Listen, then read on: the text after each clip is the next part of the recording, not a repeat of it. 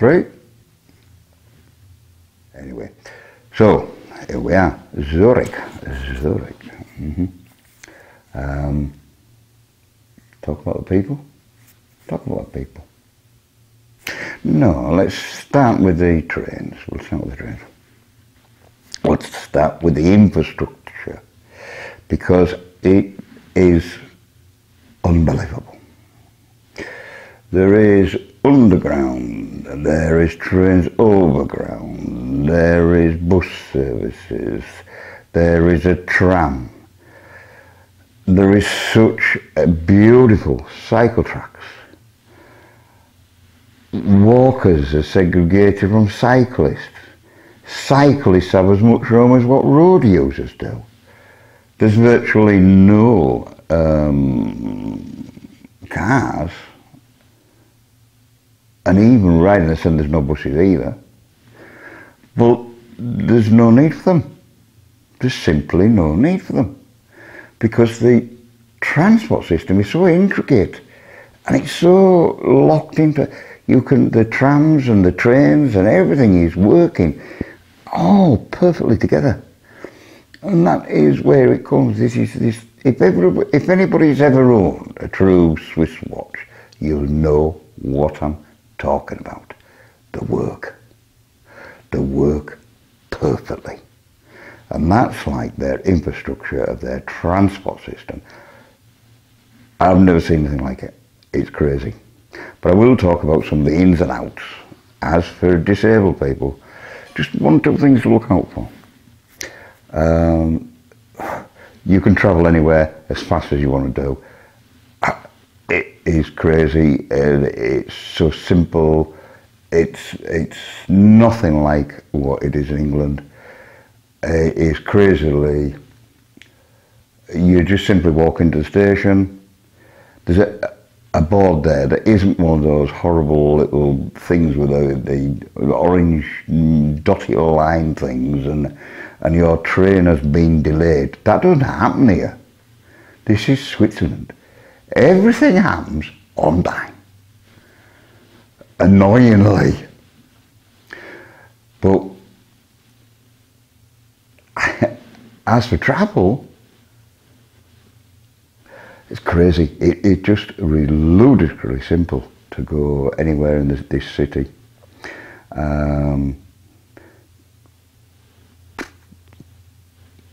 In any different mode of transport. I went from the hotel, which is where the airport is, which is a good distance away from the actual city centre.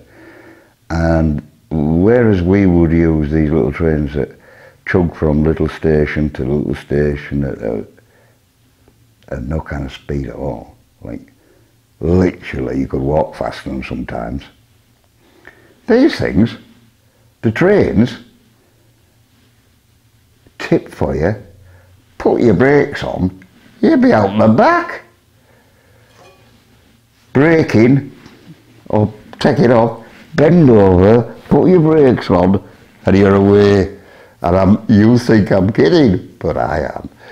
It takes so little time to get from station to station, spot to spot, everywhere you go. The double-decker carriages, I will talk about the cleanliness of the whole bloody place and different, oh sorry I swore, slap on my old wrist.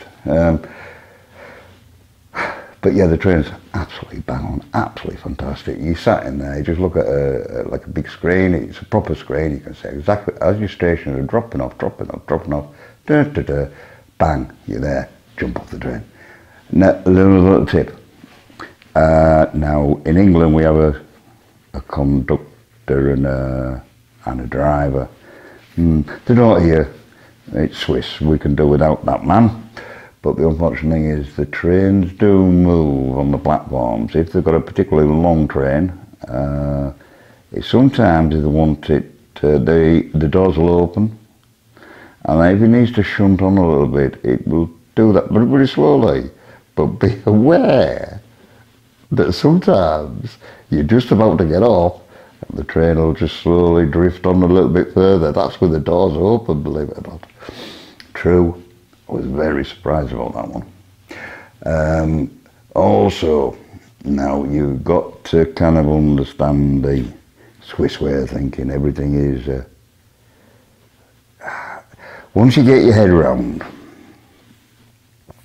they don't think like a Yorkshireman. No, forget that. They don't think like, well, I will put it there. You see, with this, everything has got to be logical. If you think like Spock of Star Trek, where you got to think logical. Where would they think? How would they think? And then once you start to think like that, everything works brilliantly. Once you understand that. But another thing you've got to watch out for in all these, there's kind of no crime here. There's no nothing here. Nobody does anything wrong. It's like when you get, there's nobody checking your tickets. You could have not bought a ticket, but nobody ever checks them. You could get on, get off, and nobody even know. I'm not giving you tips. I paid for my ticket, but I'm saying that that's the way the trusting kind of thing. The coffee machines, you trusted to go and get coffee. Yes, it's expensive, but you trusted to use it and pay whenever and how many you've had. You've got to understand as well. I came in, and when the train comes in, it goes on the underground section. It comes from the overground section, and it goes underneath Zurich and comes out in the underground. You've got to remember, all these stations are all one on top of the other. So you've got the lower level, then the higher level, then you've got the main train station, and it goes on and on. But it's so easy to use. So you've got like the underground and everything is all interconnected. So you move up a level, then you're on the trains that are going all over the lake or wherever they're going. And different trains are on different levels. You just, once you start to work it out, understand it, it really makes sense. It's straightforward. Once you get that into your head, think like Swiss. Think like one of them watches. Right, it's precise, it's going to do what it says. Use logic, not Yorkshire thinking. So, once you get your head around that one, and just calm yourself out, have a little think about things before you actually start doing this. It is so simple, I promise you, it's ridiculous. One thing don't do, just don't do it. See me, when I came in, I was just about to say before, I came on the underground section, and I couldn't see a lift. And of course, the old usual, that's what we do when we sat in wheelchairs. You know, some of us, you know, especially the young lads, I'm not exactly a young lad, but once you know how to use escalators in a wheelchair, it becomes kind of a bit of second nature. So, of course, I set off going up the escalator in my wheelchair. Now, you don't do that kind of thing in Switzerland. They don't see it like we do. I tell you what, if you want to get a slap on the back of the wrist, then that's the way to go about it. So there is do's and don'ts, believe me. Now I'll just move on to another little thing there that I did notice. When a red light, when you're walking around, not walking, but wheeling around, when you see the lights, when it says a red light, it means here, it really does mean a red light. When it says it's an orange light, that's the little bit in between, and when it's green, it's green. As back in our country, we just, right, if there's no car coming, we're just going to go across crossing. No, you don't do that here. Regardless of what's on the road, when it's red, you don't go across the road. No. There'll be somebody coming trying to drag you back.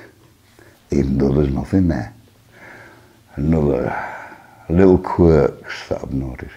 Another little thing you notice. No litter boxes, litter bins, not in the city centre or anywhere else I've come across. Nowhere outside, they don't have litter bins. There's no refuge collector has to go and empty bins. There is none, because the Swiss don't do that kind of thing. They don't drop litter on the floor. They don't drop litter in litter boxes. They take it home and get rid of it that way. You've got to think Swiss. That saved a load of jobs, saved a load of money, and people take it home because they're good people. They don't want to do bad things.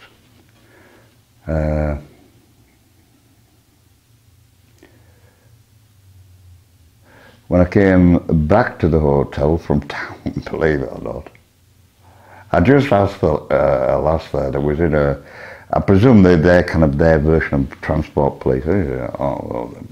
About what level was this? Did you get back on the underground system? Oh, right. Just 2 seconds, sir. Well, in that kind of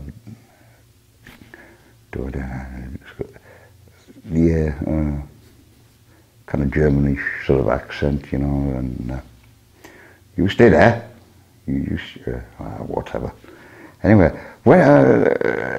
she took me all the way through the system with one of my mates, two of the mates anyway, and they took me down, you know, you follow me, too right, you better keep up, yeah, anything you say, and stop here, and then we go down, and then right to the train, got me on the train, and he was like, I only asked the question, but she insisted on helping right to the end of the trip.